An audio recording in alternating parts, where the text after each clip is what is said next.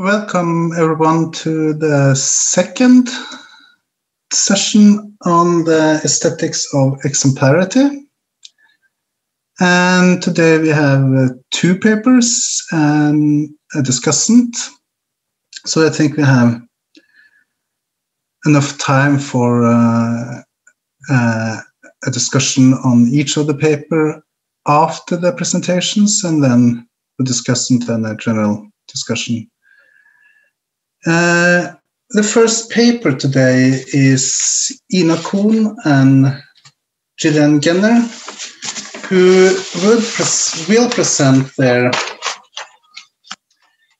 paper on performing utopian apocalyptic futures, utopian festivals, and preparedness drills as laboratories for transgressive futures. And they're both from Freiburg University. And for me, the German university system is as mysterious as the Swedish midsummer celebration. So I can't really figure out more than you're in the department for anthropology and European ethnology, both of you. And I think you will share your screen and the video of the presentation, Julian, is that right? So go ahead. Yes, so thank you very much for the introduction. So in the German-speaking landscape, we have this distinction between Volkskunde, folklore studies, and Völkerkunde, ethnology, or so what used to be ethnology. So there's this split, and we are with the folklore Volkskunde Institute in Freiburg. So we have comparative ethnographic research project. I am a postdoc. Ina Kuhn is a PhD student. We work very closely together. Markus Tauschek is also part of our group, but he couldn't make it today, so to be here. Ina, is there anything you want to add before we start? Nope, later on. Thank you. Okay, fair enough. Then I will try to share my screen.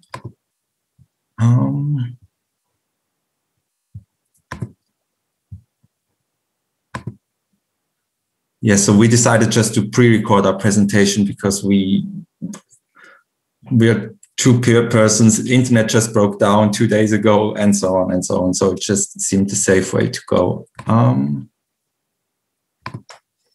While always remaining unknown and uncertain, visions of the future guide our actions in the present.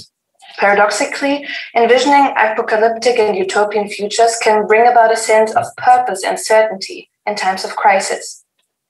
In our joint research project, we analyze utopian festivals and survivalist preparedness drills as future laboratories, as experimental spaces which allow actors to envision and perform utopian or apocalyptic futures. Both laboratories provide actors with a taste of what the future could be like, and more importantly, what they could or should be like. Therefore, future laboratories allow actors to enact exemplary versions of themselves while evoking a sense of being ahead of one's time. Via two ethnographic anecdotes from our respective fields, we portray how future laboratories put transgressive futures to the test. One by overriding present rules, the other by establishing new rules. Recipes to survive. Preparedness drills explore surviving in a catastrophic future without functioning infrastructures and institutions. As Mitchell rightly states, what-if questions serve as a starting point for imagining worst-case scenarios. The most popular worst-case scenario among my informants is a major blackout. My gatekeeper, Fred, went great lengths to draw a drastic and vivid picture of such a situation in conversation with a skeptic outsider. He talked about the effects of non-working traffic lights and about people getting stuck in elevators. Switching on the ceiling light, keeping the fridge working, flushing the toilet, impossible during a blackout, he explained. Adding another edge to his already dramatic vision, he said, "Imagine the city of Berlin without working toilets." What may be a disaster for others is but a challenge to Fred. He likes to brag about his food supplies for 1 year and his private diesel filling station. His pride and joy is his tailor-made off-roader, which enables him to travel for 3 months without refueling or getting supplies. Whatever may happen, I am prepared, he likes to say. But there is something inherently transgressive in the ways preppers like Fred develop and prepare for such scenarios. First, the worst-case scenarios question the idea of a continuum between present and future. Leading a normal life is linked to the idea of having a future, of knowing what to expect and expecting to know what to expect in the future. Preppers' obsession with worst-case scenarios troubles the very idea of what it means to have a future. Secondly, imagining worst-case scenarios highlights the fragility and vulnerability of everyday life. It also raises a problematic moral question. Who deserves to live? Who deserves to survive? Those who are prepared, would Fred and fellow preppers answer. In their scenarios, the unprepared appear as potential looters and marauders. To envision a crisis means to think of others as enemies and not as fellow citizens or even humans whose rights and needs have to be respected. Prepping is not about killing people, but about self-defense, Fred says. But isn't the latter expression but a euphemism for the first? In prepper scenarios, the crisis culminates in a civil war-like situation in which rules of present everyday life no longer apply. Authorities lose control and the public order collapses. My informants face the potential unraveling of life as we know it with systematic planning. Their preparing measures aim to compensate potential shortages of any good and service normally provided by institutions and infrastructures. With an eye to future scarcity, preppers accumulate an abundance of supplies and capabilities in the present. But where to start? Checklists, YouTube tutorials, guidelines, handbooks, and so on help beginner preppers to identify and mitigate their potential vulnerabilities. Those recipes for survival often come with a technical, military-infused language. Preppers think of a crisis as a situation in the military sense of the term, and the situation requires tactics, strategies, capabilities, skills, and so on. Being prepared, then, is not limited to stockpiling according to guidelines or rules. It is about embodying physical and mental capabilities as well. How to use a knife, how to camouflage oneself, how to bandage a wound, how to build a shelter out of natural materials, or how to remain calm under stress. Getting prepared, then, involves training. There are commercial preparedness courses, usually provided by former soldiers. And it is the soldier whose ability and will to survive in a hostile environment serves as an exemplar among preppers. These preparedness drills not only teach capabilities, but offer a taste of a different future. To give an example, one course taught basic survival skills. However, there was no food for 2.5 days. Some of my informants put their preparation to test by turning off electricity, water, and heating in their family homes for a couple of days. Enacting survival scenarios in this way should convey a sense of what it feels like to survive and a sense of being able to survive. Preparedness drills allow informants to experience themselves as exceptional people capable of coping with exceptional situations. Now towards a more positive outlook to the future, or formula for a good life. In the last decade, future, or more precisely utopia-themed events have been emerging on the pop culture landscape of Germany. Small-scale rural festivals such as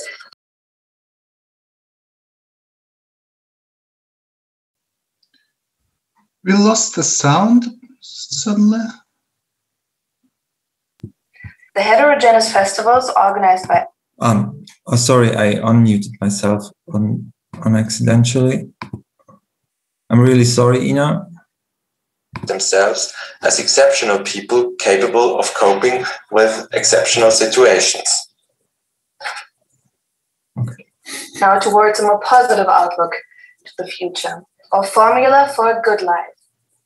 In the last decade, future, or more precisely utopia-themed events have been emerging on the pop cultural landscape of Germany. Small-scale rural festivals such as Days of Utopia, Move Utopia, or Utopiaville aim to not only negotiate alternative futures and communities, but to put them into practice. The heterogeneous festivals organized by eco-villages, church organizations, or activists see themselves as spaces of opportunity to explore and train new ways of living. Each festival proposes a certain frame, a kind of formula for a good life, as the German cultural anthropologists Monique Scher and Jan Hinrichsen put it. These different formulas are nothing short of a, to some extent, negotiable, but always proposed set of different rules. Let me portray this by empirical examples gathered during my 2 days at the Utopiaville. The festival was first organized in 2015 by a loose group of activists who formed a network named Living Utopia. The group formulated a set of motives: ecological, vegan, solidary, drug-free, and no exchange logic.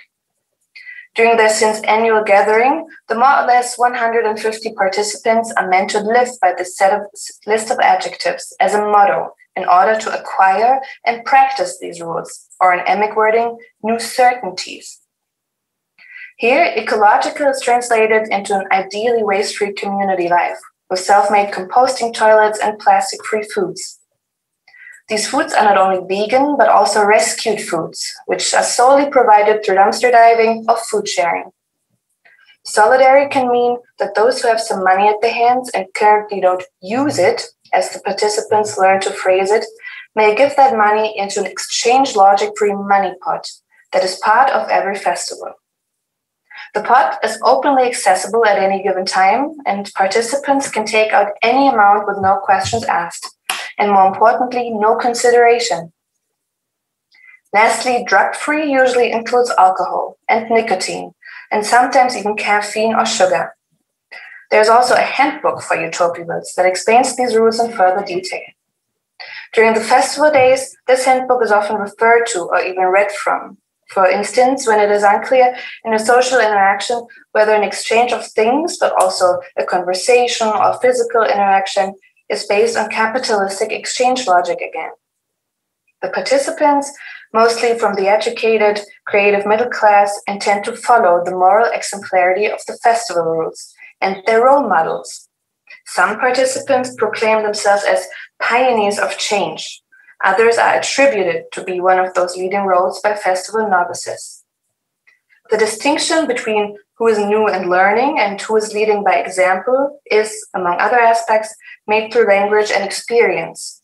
For instance, one initial visitor admitted that she didn't understand, quote, certain codes, unquote, such as festival-specific neologisms for gender-inclusive or body or sex-positive language.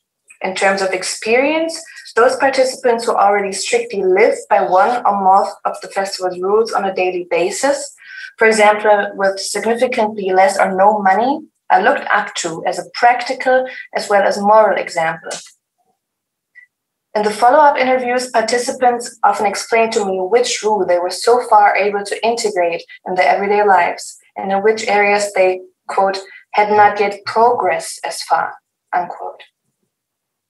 This common formulation hints at the, at times, spiritually charged idea that one can progress to a more authentic version of oneself, which needs to be and can be uncovered in the safe space of the festival. For example, during a so-called rebirthing or self-love workshop at the last Utopiaville, the participants were supposed to reconnect with themselves in terms of rediscovering their essential needs. The idea behind these workshops is that change starts within oneself, and that a truer self would more instinctively adapt to the more natural and therefore humane rules of living, like the previously mentioned motives. The ultimate goal is not only to practice, but to internalize these new certainties, such as sharing money without consideration, to turn them into new intuitions and to maintain them in the outside world. One interviewee metaphorically described the festivals to be acupuncture needles poking society and then radiating, meaning exemplifying the new way of living. So for the participants, the festival with its specific formula for a good life serves as practical and moral orientation beyond the festival days. And the personal experience, as well as the confrontation with model participants, serve as a precedent that a differently ruled future, as experienced at the Utopival and as seen in others, is actually possible. Performing apocalyptic utopian futures, exploring, tasting, becoming. Our fields may appear rather contradictory at first glance. However, we would like to point out 3 family resemblances. Firstly, both our fields provide actors with a space to explore futures which are radically different from the present. Preppers and utopians develop elaborate visions of what the future could or should be like. Drawing on Appadurai's work, imagination has to be considered a collective and social practice. Both utopian and apocalyptic futures lack any of the institutional structures which shape present everyday life. Instead, these future visions bear promises of self-empowerment and self-efficacy. They allow actors to see themselves in charge of creating a future and ultimately making history. Tasters of the future. Secondly, our informants consider themselves to be pioneers who are ahead of their time. Moving beyond imagination, utopian festivals and preparedness drills make these futures tangible and serve as tasters of the future. Enacting future scenarios requires the suspension of current rules. Now, future laboratories provide a setting and a frame in the present to experience what the future could be and feel like. While the temporal and spatial setting is secondary, the frame is basically an offer of varying set of rules, or as we previously suggested, formulas or recipes for certain future scenarios. And last but not least, best practice examples for how to actually live by those rules. Becoming the future. Thirdly, getting a feeling of what the future could be like involves exploring alternative or better or exemplary versions of oneself. In both fields, it is not about pretending to be someone else, not about dressing up or role play, but rather serious play, as cultural anthropologist Gary Bluestian puts it. Quote, a way of simultaneously investigating, constituting, and representing what kind of self is deemed appropriate, what kind is possible, and, by implication, what kind is totally unthinkable, unquote. The joint exploration of future selves is also referred to as finding and realizing one's potential. As Brian the Knight phrased it, quote, potentiality gives us the future's capacity to become future, unquote. Exploring future selves opens the possibility to become the self. Being one's own role model can be a catalyst for self-transformation, which also means getting closer to actually leading an exemplary life.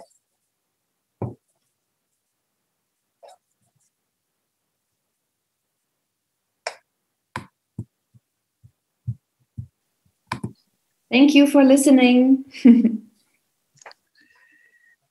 Thank you so much, both of you. I think we'll do the same today as yesterday. We used the raise hand function, or you simply write the question or ask for giving a question in the chat, but I prefer the raise hand function.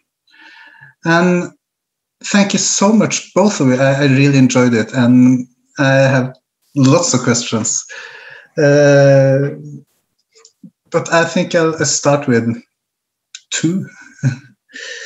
I think it's important that you compare these 2 seemingly different notions or imaginaries of the future, and that they're maybe not that different. And for me, the utopian imaginary is kind of an end of history. it's where history is aiming, while the apocalyptic imaginary is not the end, it's a start of something new. And in that regard, both of these imaginaries implies a certain kind of societal purification. Have you any thoughts about that? And connected to that, I also would like to hear something about a third, very, very common imaginary about sustainability, sustainable futures or sustainable societies. The relationship between the utopian festivals and imaginaries that you talk about, Ina, and sustainability.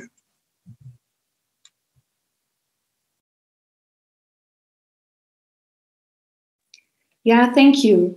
Concerning your idea that utopia, philosophically speaking, is kind of the end of history, that's something they try to reframe at the festival, saying that it's more of a progress. They have this common picture, they always turn to pictures to orientate, that you take 2 steps towards their imagination of a better world, and then 1 step back. So the idea, the image, the collective imagination of utopia serves as an orientation, something that, combines them, that bonds them, that serves as a, the community feeling. And also it's kind of a way to, maybe you could say, instrumentalizing the idea of utopia, because as long as it's a progress, you can always have people join. So this way it's more of a movement, right? So it depends on whether it's one of those Christian festivals or activist framed festivals or eco-village offered festivals, whether it's this kind of progress or the ultimate goal, but it's mostly described as something that's still formable by everyone who wants to join. Yeah. Mm-hmm.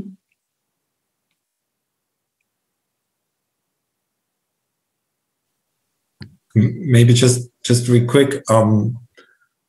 I don't think that the crisis or the collapse is the start of something new for my informants. At least they do not think beyond that. It's just like what will happen in the long run. In the long run, it's of no consideration. It's something they do not consider, because it's what I think interests my informants is this moment of everything breaks away and you have to make it and provide it yourself. So that's what catches the attention of my informants. But how to educate your kid, how to, in the long run, so that's something they do not consider. Or also scenarios like long winding economic decay for years, which takes over years. It's something they do not consider because it's not attractive. It has to be something. Suddenly everything breaks away. Then you have to provide it yourself, and it's that moment in which my informants take an interest in, and they do not really think beyond. It's my impression. Thank you, Ante. Oh, thank you. Thank you very much for your presentation. It seems to me that both of these groups, they're about envisioning a future, but they're also quite much about fashioning an ideal personhood or ideal human, do you think? And I was wondering if you would like to say a word about that. Do you see that ideal personhood as somehow also restrictive in a sense, or how could we criticize that, or should we? Just a thought, and about this self-fashioning of an ideal human.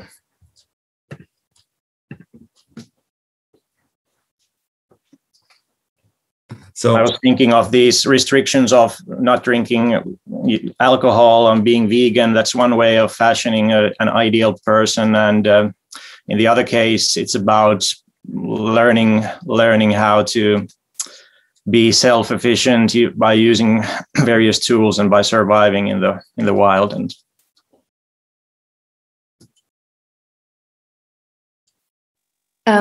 finally, I've just read a text by the German cultural anthropologist Andreas Reckwitz, who talks about singularities. And there he describes how people nowadays tend to find new versions of themselves to be exceptional and to have peak experiences, to have new first times and so on. And I feel like this might be an explanation for why there's such a strive for a kind of purer version of oneself. That's a fair analysis. An ideal person in my field usually means an authentic version of yourself, and therefore free from drugs and, they would say, unhealthy influences and habits, which sounds pretty biblical and Puritan, but they do try to distance themselves from that.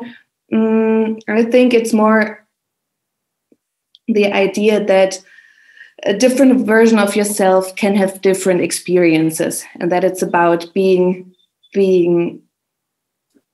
special and having these special new experience that are only possible with the new self. Yeah, that's where I'm thinking these days, but it's a very important point I'm still on. Mm-hmm.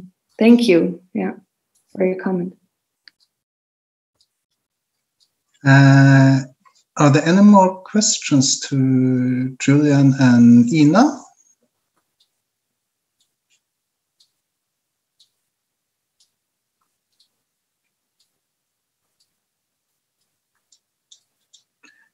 Doesn't seem to be. Then I have one last question related to what you just said, and that is, it's so easy to kind of embed these notions of the future in established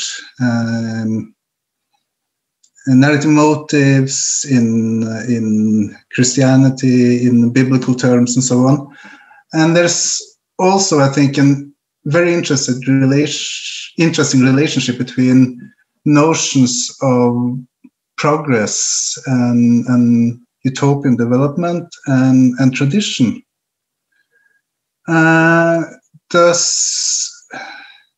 Notions of traditional societies, traditional agriculture, traditional ways of living, are there such notions present in your empirical material?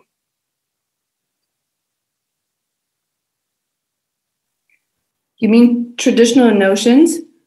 Notions of tradition, ideas about traditional societies or traditional agriculture. I have a colleague she's been working on what she calls everyday life climate activism. And it's so much about tradition, about small-scale societies, how to grow your own food in different ways and so on, in seemingly traditional ways. Yeah. Mm-hmm. Yeah, for sure. The ideas seem to be returning. If you compare to the Lebensreformbewegung, the life reform movement, I guess, or the 60s movements, the ideas seem to be reoccurring, but they're trying to find a new language for it and new ways to create everyday practices to translate them into this everyday life of 2021. But yeah, definitely. Yeah. Mm-hmm. I haven't done so much historical comparisons so far, but that might be useful. Yeah. Yeah. Not that it actually is traditional, but they have the idea of tradition. There's a notion of tradition maybe in the way they frame this. Mm-hmm. I think in both our fields, the idea of that we have estranged from a natural, traditional way of living is very dominant, I think, in both our fields. So my informants also say, you know, my grandparents used to this, or my grandparents used to this, and we have to get back to the old way. So the good life in the future is very much the good life which is past, or which is imagined, the good old times. So that's it keeps reoccurring, this idea of a primitive, natural life, and the idea of returning to a simpler and therefore more authentic, whatever that may be, way of living. I think it's something we stumble across in our fields quite a lot, and also the rejection of urban life and of institutions. So there's also an idea of an immediate connection to life, to nature, so maybe similar like the Wilhelm Hof method we had yesterday. So getting this immediate connection with one's body, one's health, and so on and so on. Thank you so much for a very interesting paper. I think it seems to be no more questions, so I think we move on to Anne Eriksen and the last presentation. Anne is a professor of cultural history at the University of Oslo and a professor of cultural studies at the University of Bergen, so she's my colleague. And Anne is giving a paper called Exemplary Indecency. Go ahead, Anna. Thank you. I'll just share screen with you. If I can find...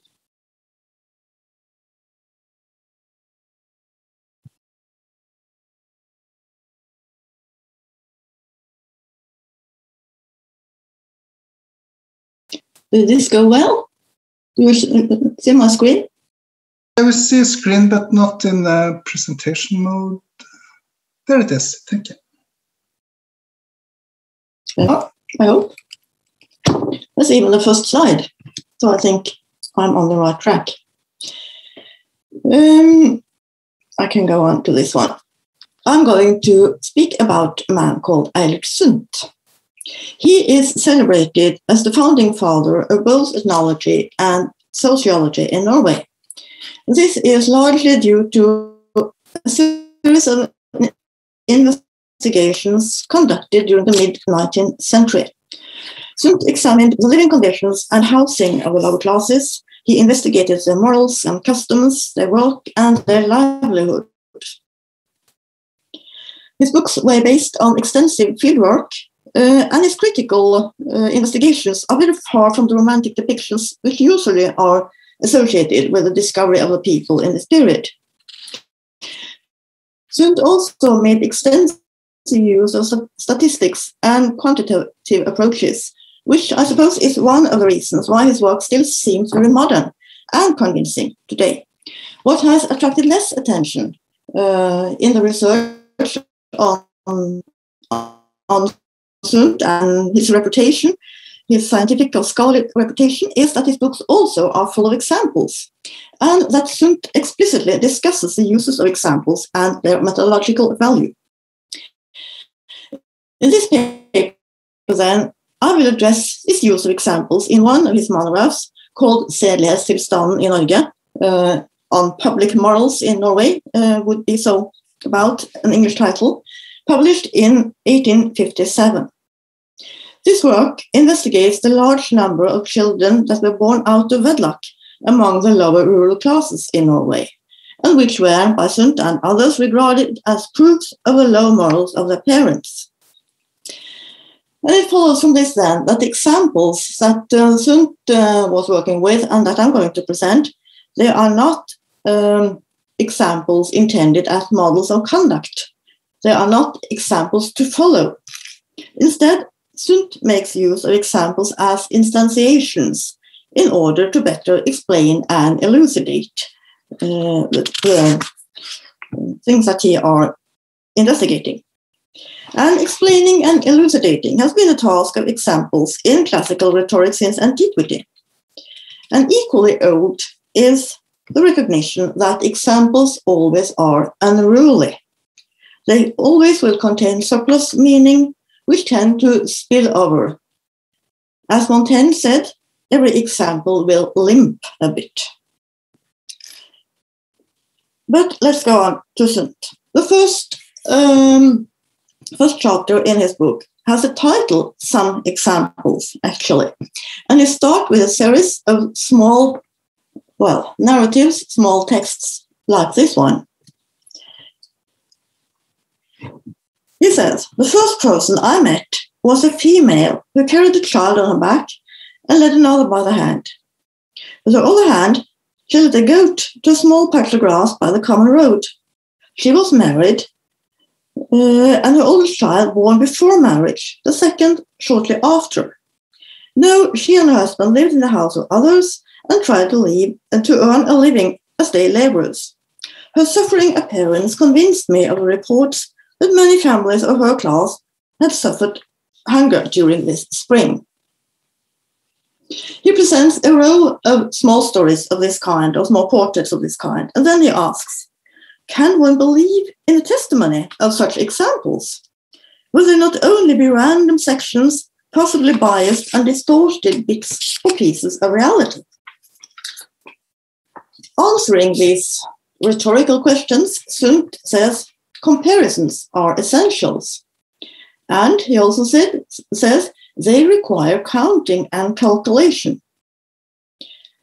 And then he goes on to present his calculations of the ratio between the number of marriages contracted and the number of unmarried couples with children in 3 parishes in the period 1831 to 1850, and he concludes that for every 100 marriages, children were also born to 67 unmarried couples.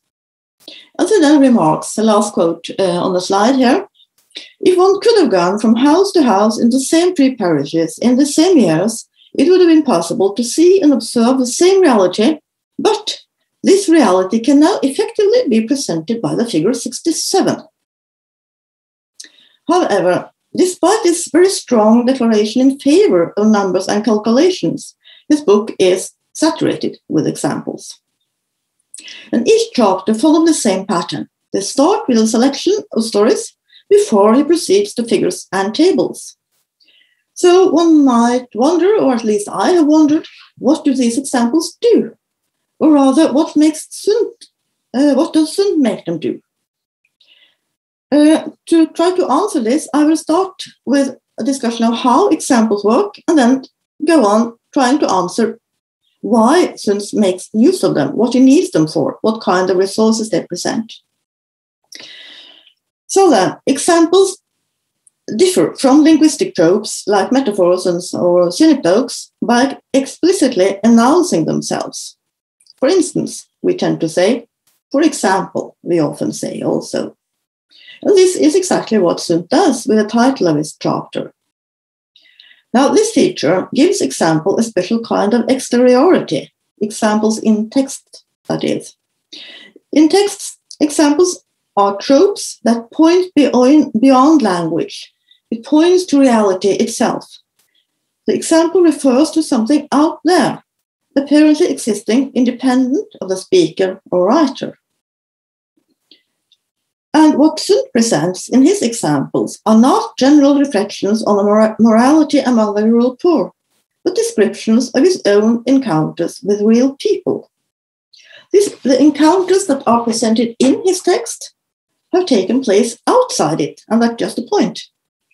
And even more precisely, they have taken place in 3 specific areas of the upper part of the Gudbrandsdalen Valley during spring and summer 1851. It's quite specific. But, and that's important, while the impression of this non-linguistic or extra-linguistic reality is very important to make examples work, it is also important to be aware that this impression is created by the means of specific discursive strategies.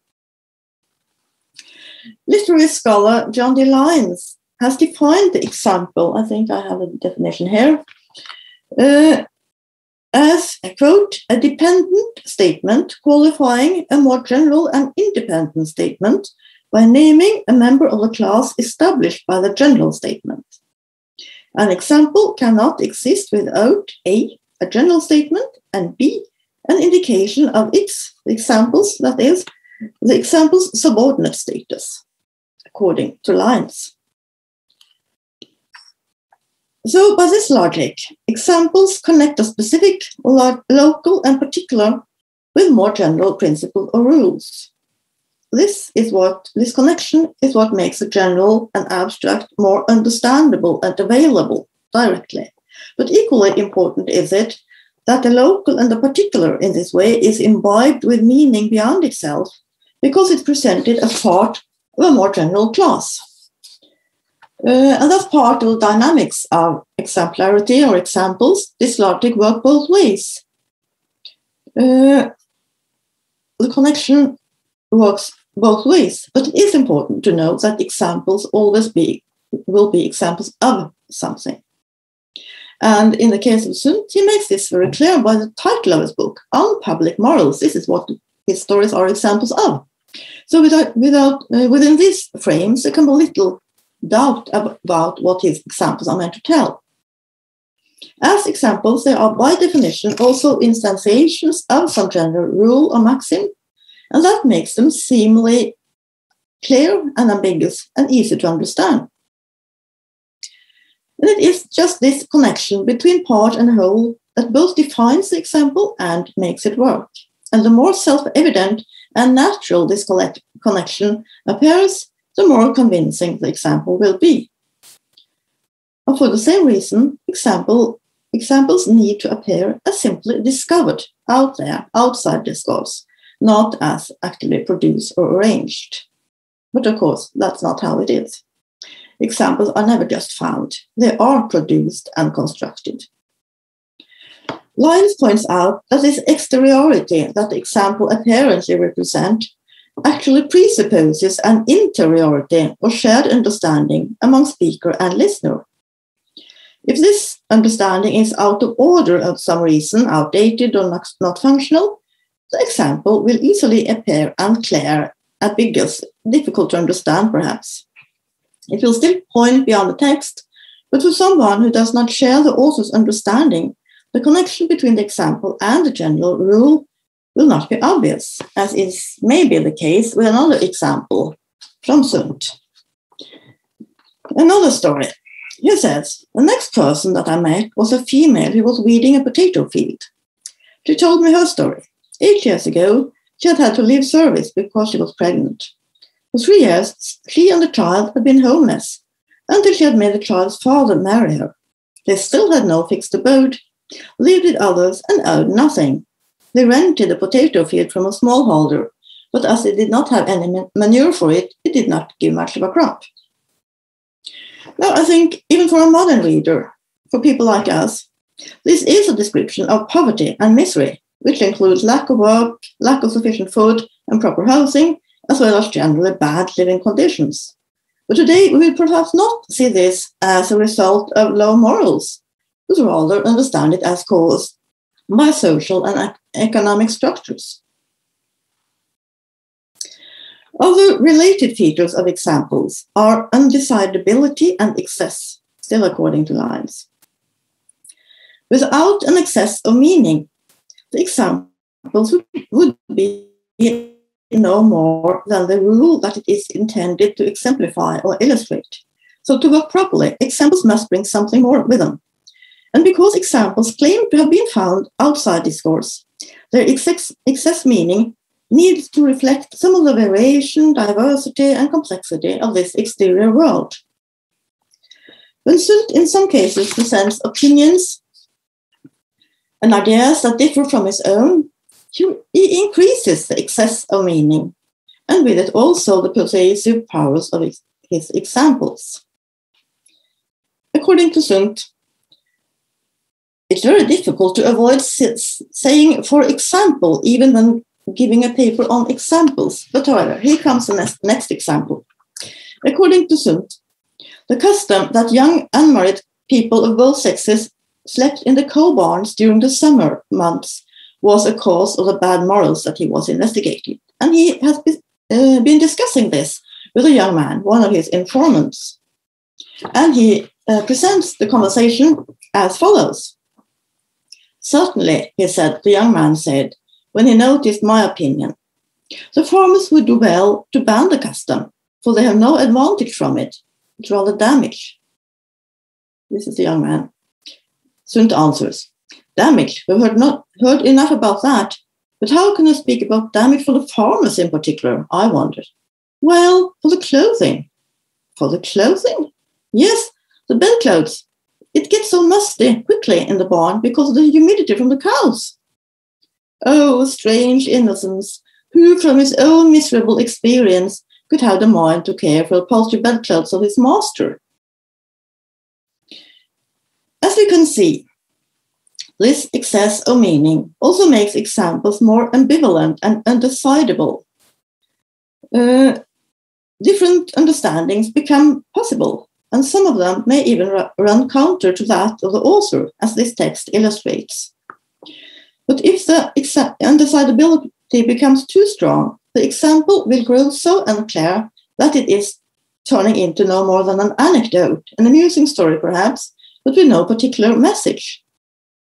So there is a tension then between the exteriority and undecidability that examples need to work, and the equally important between example and general rule, which has to be there for the example to be understood.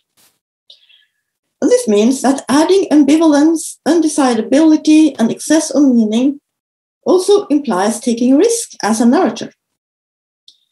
According to folklorist Elliot Oring, however, this risk is part of what he has called a rhetorical truth. And Oring says, quote, the more risk a narrator takes in telling a tale, the more likely the story would be perceived as true, end quote. Oring's own example is a physician who tells a story about a patient whose daughter seemingly returned from the dead. In presenting this story as at least possibly true, the doctor set his own professional reputation at stake, and this was just what served to increase the credibility. Sundt, for his part, may have felt pretty safe that his readers would share his own understanding of the problem of the barn rather than that of the young man. But he nonetheless tells the story in a way that makes other ideas possible. And this plea then between the self-evidence and exteriority of examples on the one hand and their ambivalence, undecidability and excess on the other is an important and integral part of the use of examples and a prerequisite for the efficacy. Examples actually need to limp to work properly. But then, what does Sundt use his examples for? What do they supply that the numbers and tables could not do in his books? Sundt seeks to convince his readers that his reports are trustworthy and his interpretations correct. The tables and the calculations, which are not spoken much about, they help him present his case or his logos, to use a rhetorical term. But he needs something more. He needs a position to speak from. He must establish an ethos, and he must appeal to pathos. So even if his examples are not models of conduct, they still have important performative functions in his argument. The examples, I will argue, are vital elements in Sundt's own rhetorical performance. The examples allow Sundt to build an ethos based on a rhetorical truth. According to Oring again, shortening the distance between the narrator and the narrated will increase credibility, and it is important to create such an ethos. To achieve this, the narrator may even choose to place himself within the narrative rather than outside it, and this is exactly what Sundt does. He enters his own stories by being a character in them. His examples all are centered on a distinct I, which is Sundt himself, who walks, looks, and speaks to people. He's curious, he observes, and asks questions.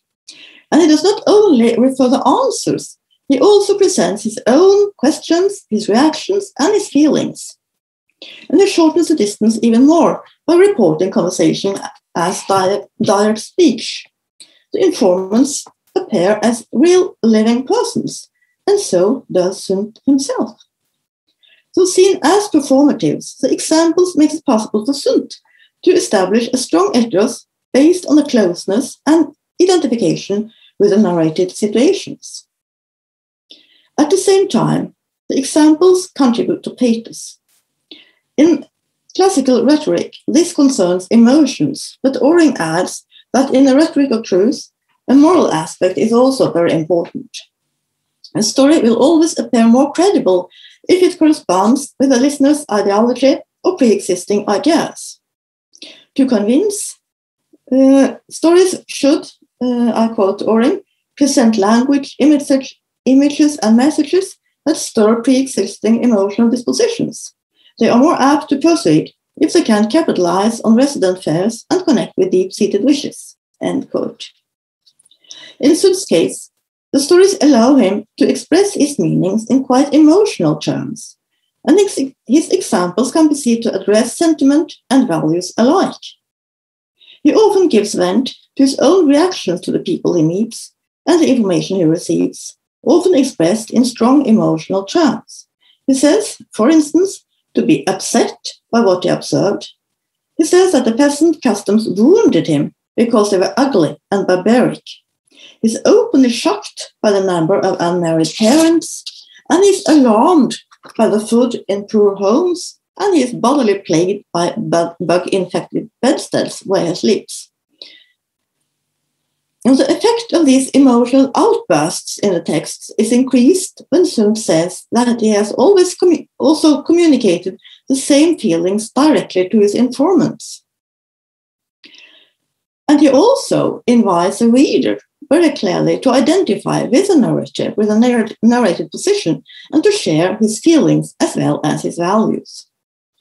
This makes it clear that the reactions are based on values, that is, on moral norms. So even if it can be summarized in the number of 67, as in my initial example, it is equally much about values and norms and feelings.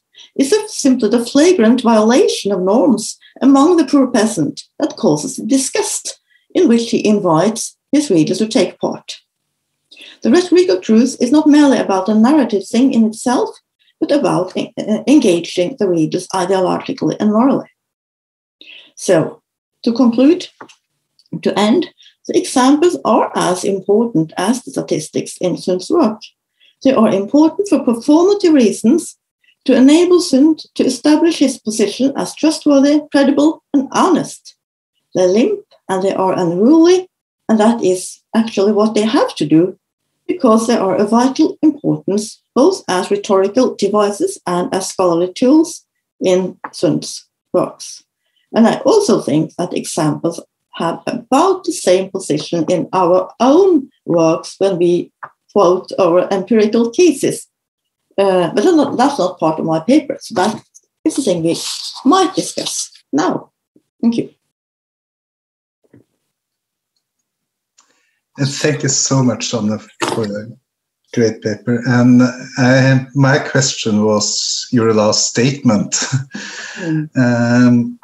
because we touched a little bit upon this yesterday when we talked about the relationship between evidence and an example. And I had this chat with Antti yesterday, and Antti in this chat talked about how we use examples today in qualitative research. Do anybody have questions for Anne? Sorry, I didn't see you, Tina. Tina. Sorry, I used my own hand instead of the raised hand. It is quite okay.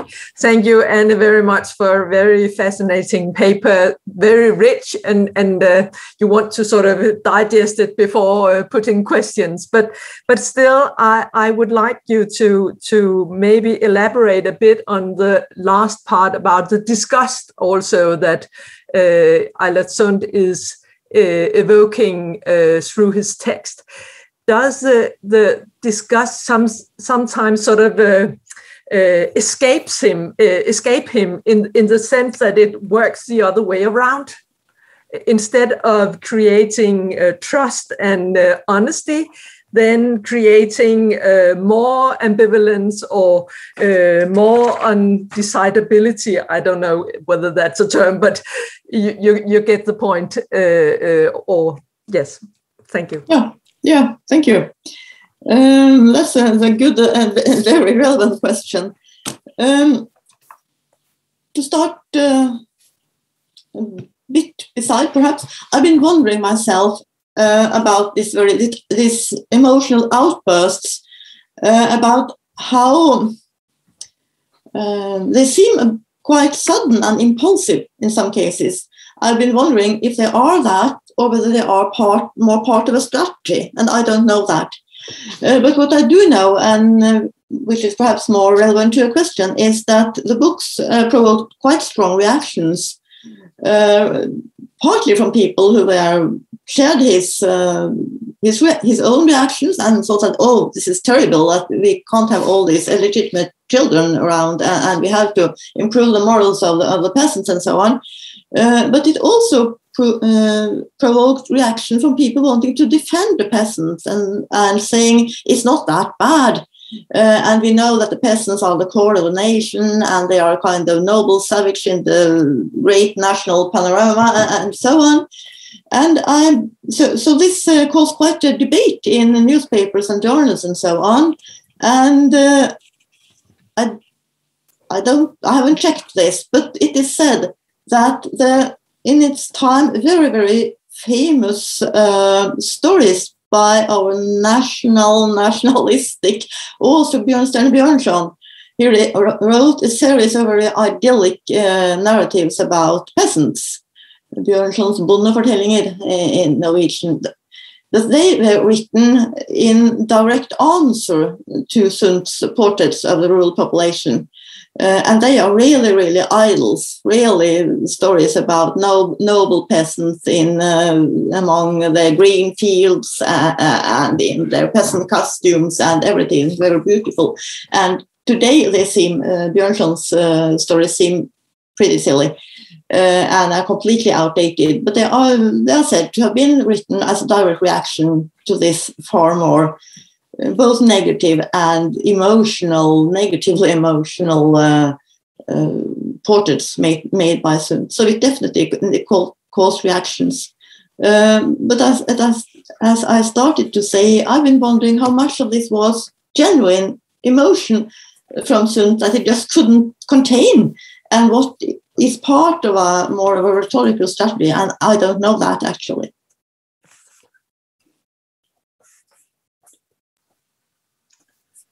Barbara? Thank you. I have just a minor question, and I guess it is stupid. I've been asked to comment upon the whole collection, so I've been trying to see you all on the same plate. And when I do so, I get the impression that your paper is the most different one in the bunch of 5. And I would like to ask you, would you say that the examples in the texts are anti-exemplary, that they are actually an inverted forbilde? Or is that too simple? Is there anything here that I can't grasp? But they are definitely not ideals or models. They could, of course, be, examples taken as ideals or models or forebilds can, of course, be both positive and negative. They can say both do things like that, and they also can say don't do things like that. And of course, one might place Sundt and his examples in the last category. Don't do things like this. But the problem then is that if you say a thing like that, you have to say it to people who are likely to do it, to need this lesson. And what complicates matters here, of course, is that Sundt is writing about, he's taking his example from the rural population, but he is not being read by them. He's being read by some kind of urban middle classes, intellectuals, and so on, who would never behave in this way in any case. So this model function is not the most important in this case, not even as negative examples. So I do think that Sundt is moreover in the quantitative or serial way of understanding examples even here, which is one of the ways that examples have always been used. But then on the other hand, this limping nature of example, which that's very important part of my thinking about examples, is that examples have to limp. They have to be both models, ideals, or types, perhaps. That's perhaps a better word in this case. And they have to refer to some kind of a series. They have to be not only unique cases, because they will be just themselves. They have to be part of something larger. And this larger matter is partly the general statement, but it's partly also a kind of series. It's one of many.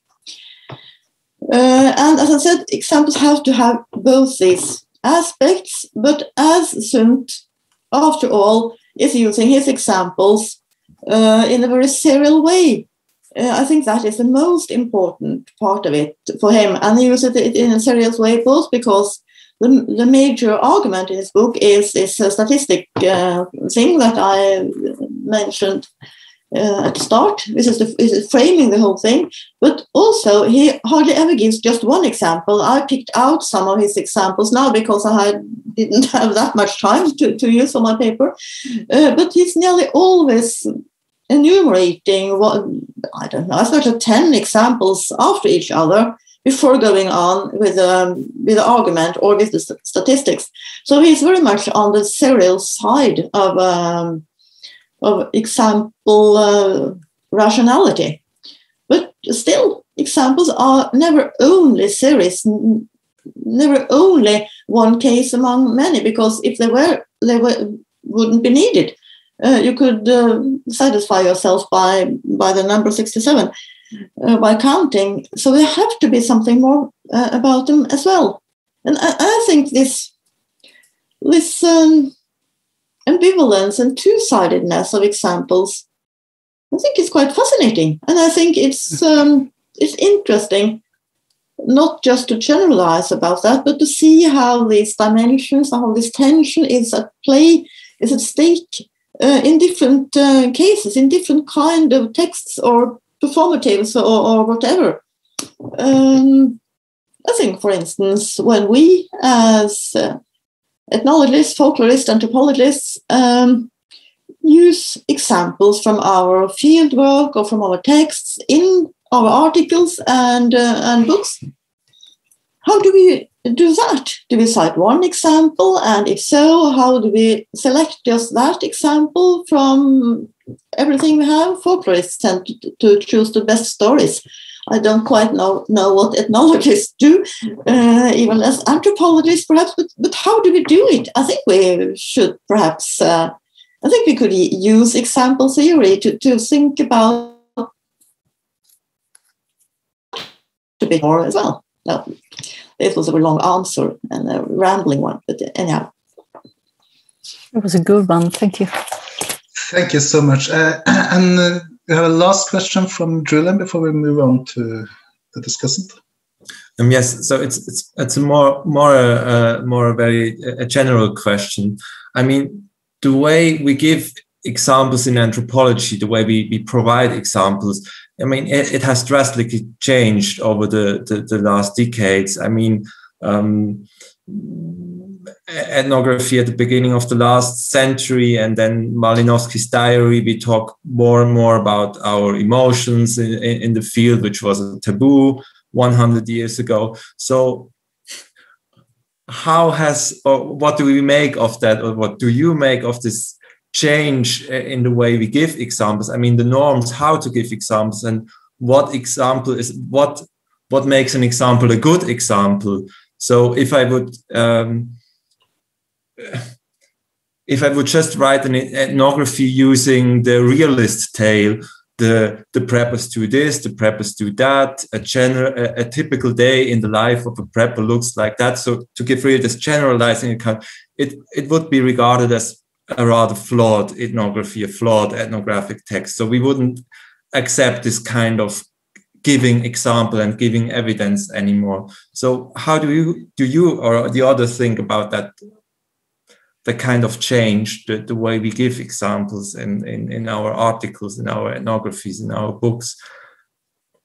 Because I think what you presented, Anne, gives offers an opportunity or a way to think about that change, that historical change. Yeah, I think that's a very, very good point, and an important one. When I started working with Sundt, I knew him as the man who introduced the statistics and quantitative approaches in folklife studies, and that's why he's also reckoned as the founding father of sociology, I suppose. And then I started reading, and I was surprised by the enormous number of examples in his texts, and fascinated by it. So I was thinking, what's he doing? What's the relation between quantitative information and examples in his texts? And then when I listened to Antti yesterday with this evidence-based exemplarity and the modern science and the scientific facts that circulate today, I was thinking along the lines that you suggested now, Julian, that things have changed quite a lot in this period from Sundt to the present, because we are all getting so used to relating to statistics, to scientific facts, which are nearly always based on some kind of quantitative numeric data. While Sundt, he was educated in geology. He was supposed to be a clergyman. I suppose he was even. He came from a tradition of classical rhetoric and moral examples in preaching and so on. And even if statistics was starting to be used in different kind of sciences and also even social sciences in the mid-19th century, it was very, very far from as self-evident and self-explaining as it is today. So his statistics had to or needed to be accompanied by examples in quite another way than statistics have to be today, to be understood and to seem convincing. So it's quite a different historical situation, simply. When we read books today, if we had read Sundt's books today without his statistics, it would have seemed completely out of date. It is his use of statistics that makes him seem so modern. Still today, even if his moral judgments and values and the norms are completely outdated, he still seems modern because he uses statistics. And today we have this situation with so-called statistic facts just circulating like, commodities, even commercial commodities all the time. And as readers, we have another kind of competence in relating to facts, to statistics, to tables, to graphs of all kinds. But nonetheless, we still use examples. And I think we need them to get this particular information, this specific, the local, the concrete, and to get the emotional or affective dimension into it, because statistics, after all, is quite bad at communicating emotions. You can measure emotions, I suppose, and make a graph of that. But I mean, to get an emotional response, you still need something else than just a beautiful table, even if it's in colors. So yes, but I think there's definitely a historical development in the use of examples, also in scholarly work. And I think we should investigate that more, not just take them for granted or overlook them, because we so often do. Thank you, Anna. We're moving into a general discussion now, and I think it's time for our discussants. And we have invited one of my favorite scholars to be a discussant, Barbro Blair. She's a professor of ethnology at Stockholm University, and she actually was my opponent when I defended my PhD 14 years ago. And that was a great discussion we had then, so I'm looking forward to this. Go ahead, Barbro. Thank you very much, Kyrre, and thank you for the invitation to comment. It's great fun. It's a great honor. It's a little difficult, and my notes are a mess. So I just throw myself out in it. First, two small notes about the background.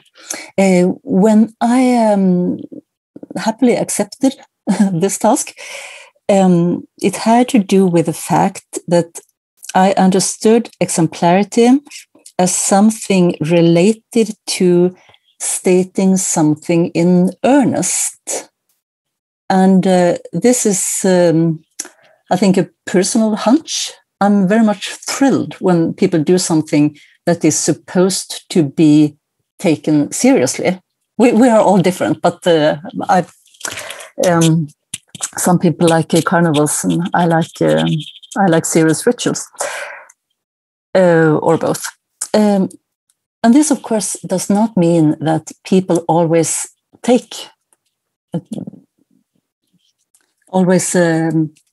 produce the right uptake. Things that are meant to be taken in earnest can flop. They can be ridiculed. They can be everything, and that's something that we have to just investigate.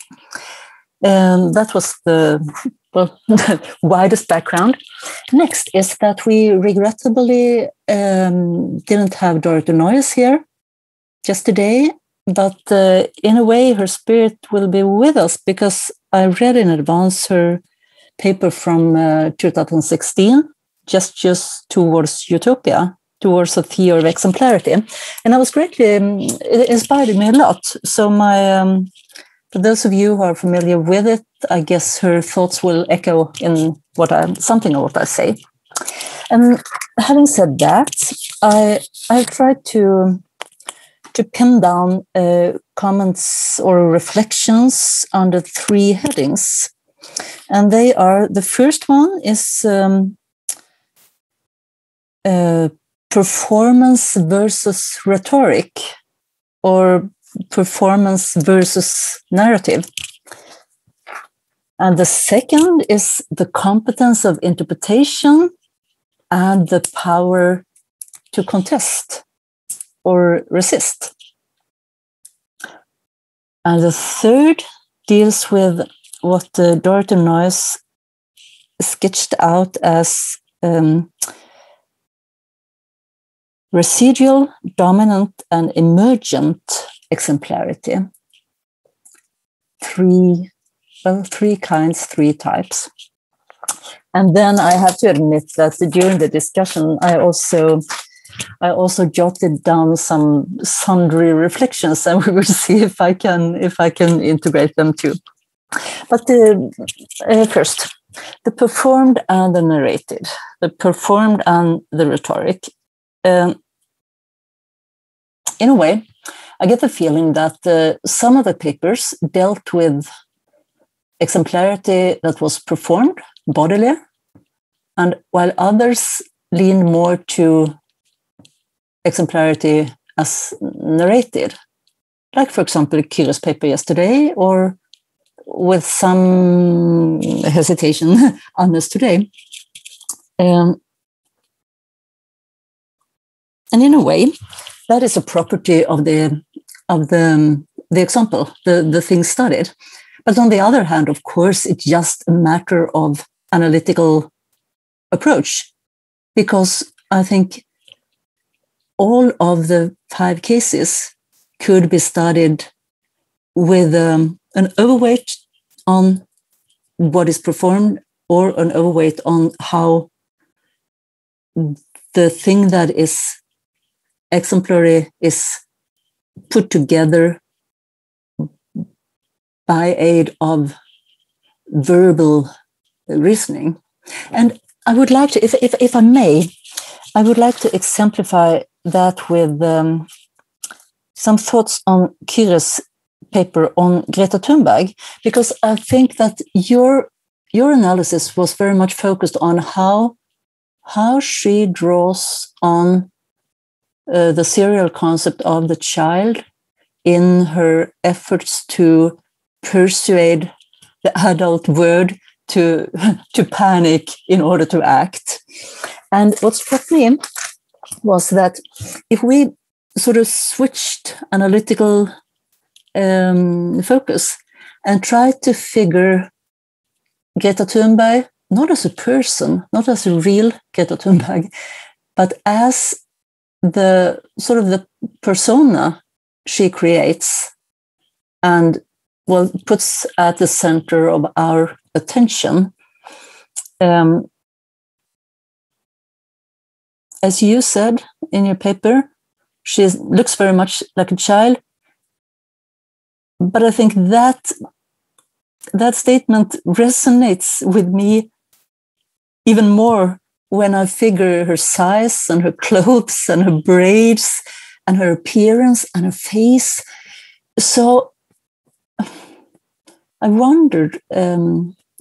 just wondered if you had the opportunity to add 3 pages to your paper, what it would be like if you sort of blocked out her words and focused on how she moves on the scene with, bodily stance and gestures and so on. And reflecting upon the combination of performance, bodily performance and words, of course, it was extremely inviting to reflect on Wim Hof, and the ice swimmer who stands out as a sort of epitome of somebody that performs things with his body. We saw some rather heavy pictures yesterday. And in that case, the interplay between action and stance and prestation, and on the one hand, and scientific evidence of the very hard kind is truly thrilling, of course. What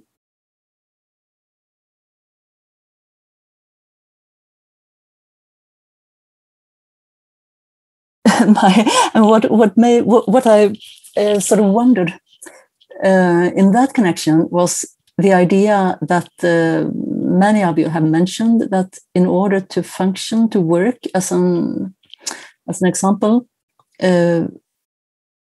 what is put forth has to be sort of identifiable or recognizable.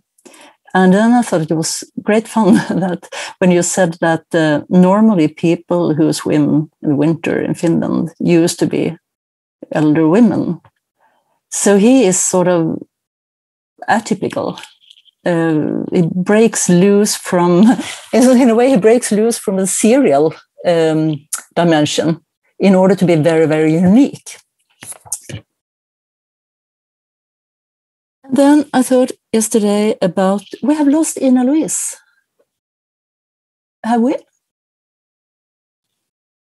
She had such a lot of work with students' assignments. So I they had to finish before her engagement with the Institute runs out. So she had to cancel today. I see. Let me say something brief, nevertheless, because what we saw on her tableaus, on the paintings yesterday, were thrilling to think of in this regard, because the picture that she dwelt on, for the most time, depicted some 4 or 5 persons sitting around a table and one standing behind the table looking at us. And these are not real people. These are sort of idealized representations of roles in a particular setting in the Danish history. And if it hadn't been for Ina Louise's competence, I would have grasped zero, of course, like perhaps, well, it's not just me. So in that case, we were extremely dependent upon a clever translator who could describe to us what is really on the picture and how are we supposed to understand it. And what I picked up in particular too from Ina Louise's talk was the concept of density, densification. And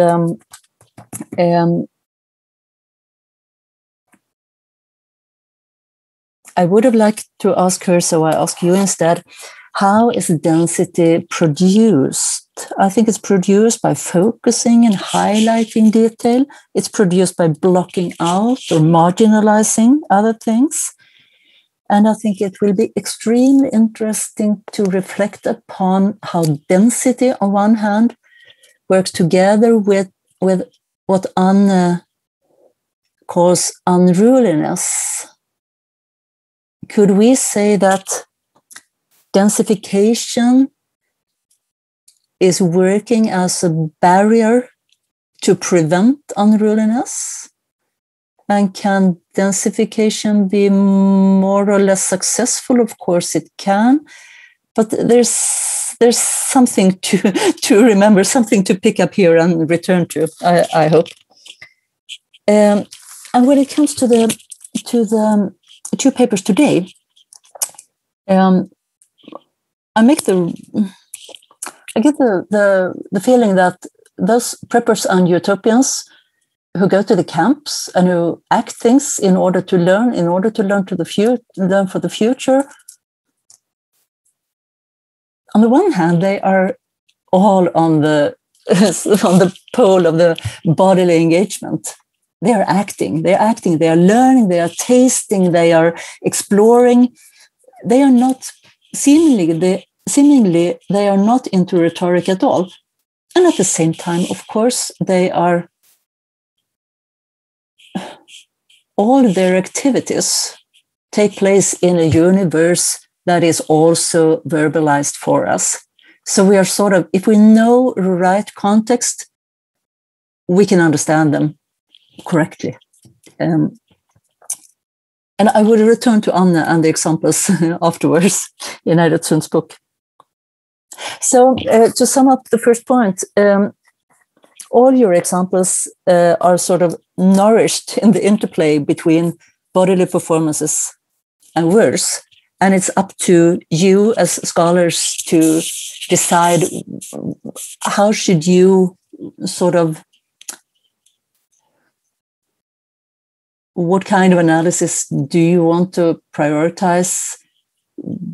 Will you go deeper into the rhetoric part of it, the narrative side of it, or focus on the gestures and the bodies and the acting out? Well, so far for that. My second point, the interpretation and the power to contest. I was very sort of intrigued. Those of you who were present yesterday will remember that I posed a very I'm lost for words. Impertinent question, or a question that was impossible to answer to Ina Louise. When did people cease to understand that picture? Of course, that's an impossible question to ask, but it set me on the track because I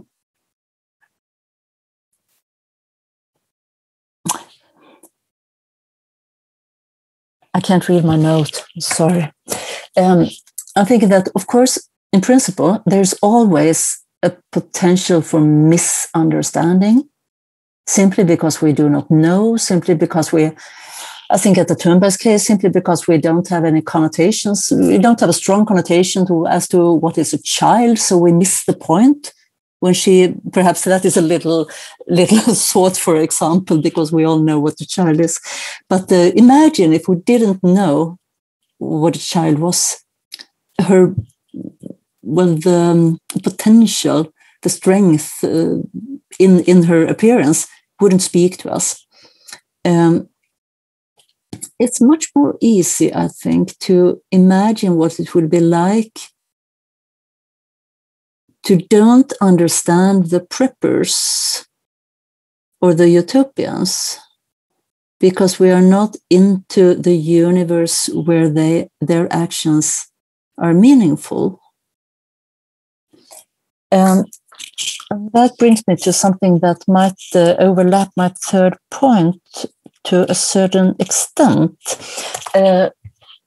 Dorothy Noyes, in her 2016 paper, also reflected upon the huge differences in the preconditions for setting an example in modern time, or whatever we shall term our times, late modern or digital or viral.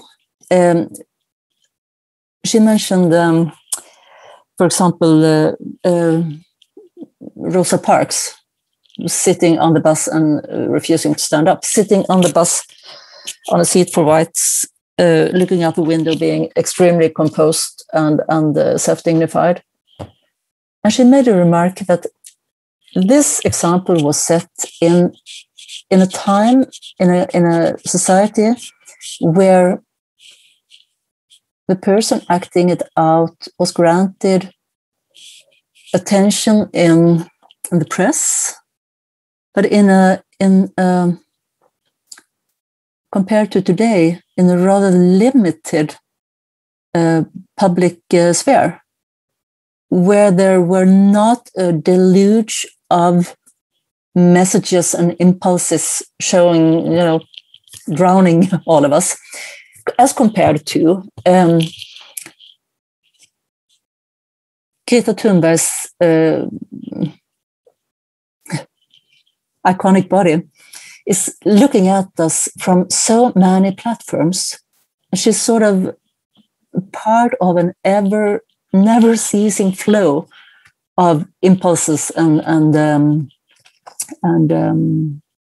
pictures, not least pictures. And somehow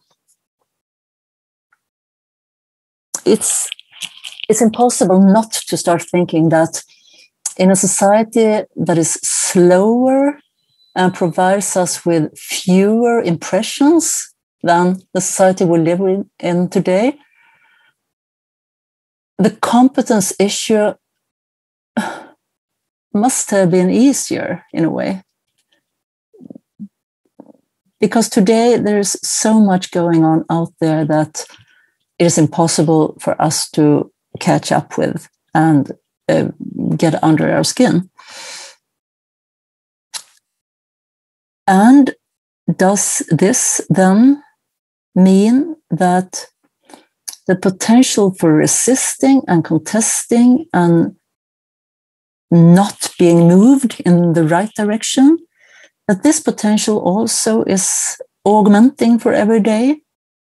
Is it easier for people today to be mad about Greta Thunberg, all the preppers, all the utopians, than it was for the people in the 70s, 80s that were witnesses to the tableau in Ina Louise's paper?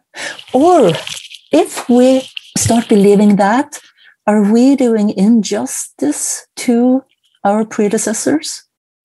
Are we simply making history tidier or more straightforward than it actually was? I don't know. Of course, I don't know.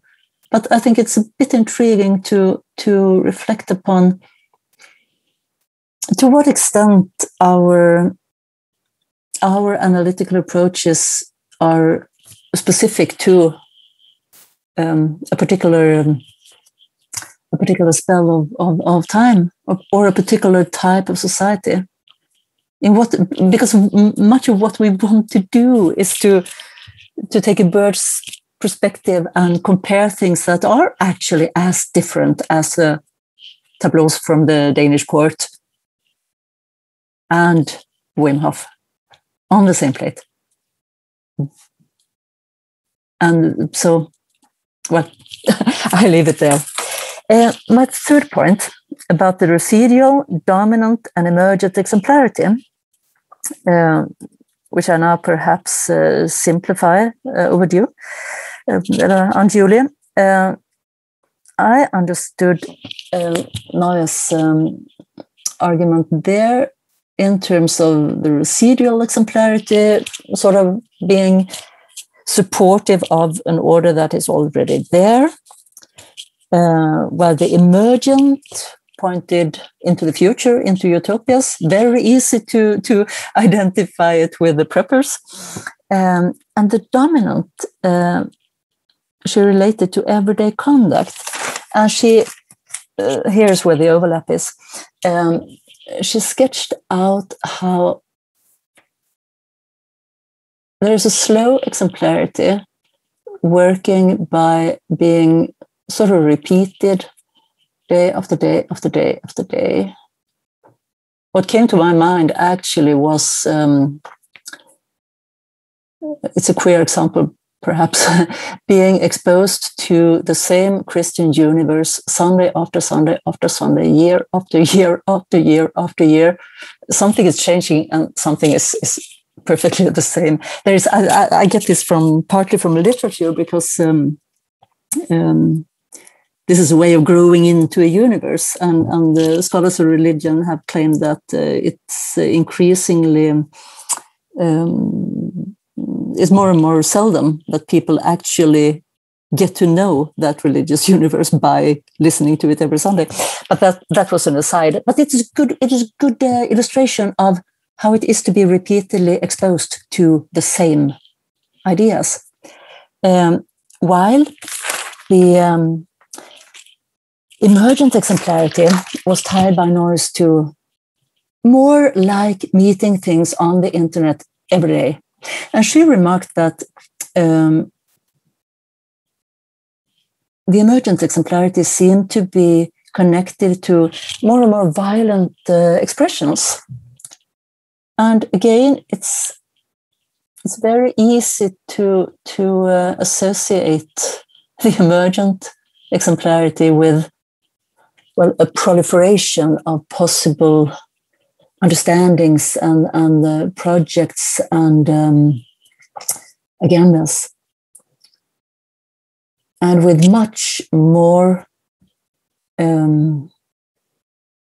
conflicts than residual exemplarity or everyday exemplarity. And again, I might be perfectly wrong. So if I am perfectly wrong, please help me to get out of that thought trap.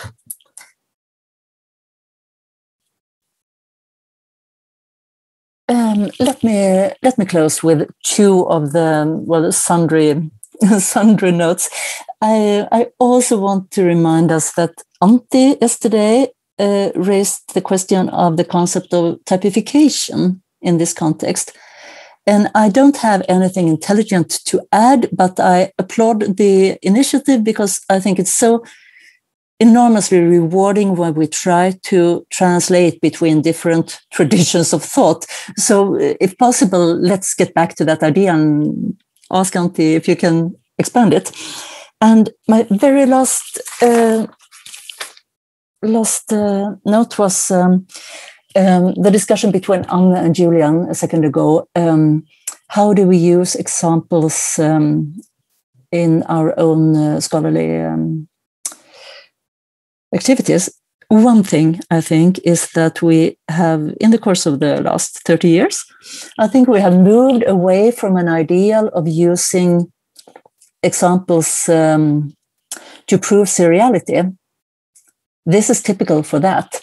And we have moved into a modus where we rather focus on, I think this is an impulse from Annie Eriksen's and Ellen Krefting's book in Norwegian, Exemplets Makt, where you speak, I think that is where you speak about the casus in Latin, the case that is not typical, it's not part of a serial, not necessarily, but it serves in our texts as a box that we open in order to unpack complexity. And I'm sure that when I supervise people, I sort of try to push them into using their examples as cases and not as serials. And I think that's, I think it's a move in the right direction. Thank you. Thank you so much, Barbara, for a very, very rich comment. We have actually 6 minutes left. Do anybody want to comment upon Barbara's comment? Julian, Ina, Antti, Anna, or anybody else? Anna? Just wanted to say thank you, Barbara. You make us all seem very intelligent with this comment. That's a great help. Thank you. I agree with that. Thank you very much for your comments.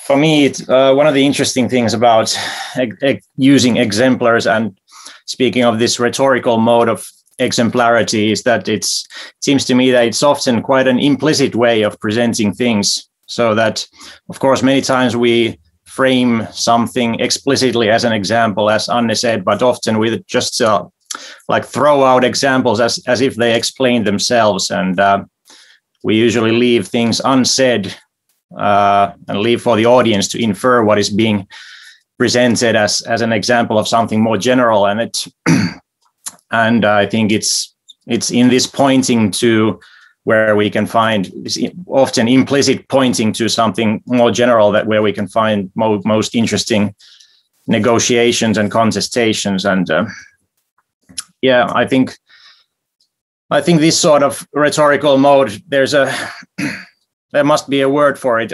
I think in classical rhetoric, it's something called enthymematic. Aristotle or someone used it, like leaving premises unsaid, so that the audience has to infer it. It's a common technique in like humor and such modes of communication. I think often exemplars using exemplarity as a rhetoric mode, it's often something similar. But thank you. Oh, I just have to say you are intelligent, all of you. So take it to heart. Thank you, Antti, for reminding me of the unsaid in the examples. I don't know if you recognize this, but sometimes when I'm at work and I'm in a discussion with somebody and I want to make a point clear, I think, oh, perhaps I should try to figure an example. And every time I say, no, I won't, because that will be dangerous, because it will always backfire. It will always be wrong. It will always be at risk for conveying something that I don't want to convey, which ties neatly, I think, into Anna's concept of unruliness. They are so powerful, but they cannot be controlled.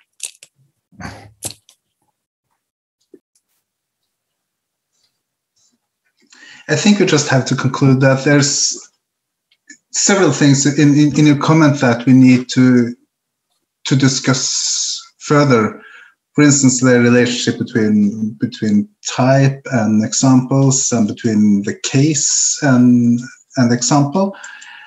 And I really hope that we will be able to meet in person when this whole COVID-19 situation is calming down to discuss examples further. So thank you so much for attending this session, and thank you so much for your presentations, and thank you so much for your comment, Barbara. And have a nice midsummer, everybody. Thank you for your sympathetic presentation. Thanks a lot. Thank you. Be seeing you. Good seeing you. I agree with you. We should meet somewhere at some point.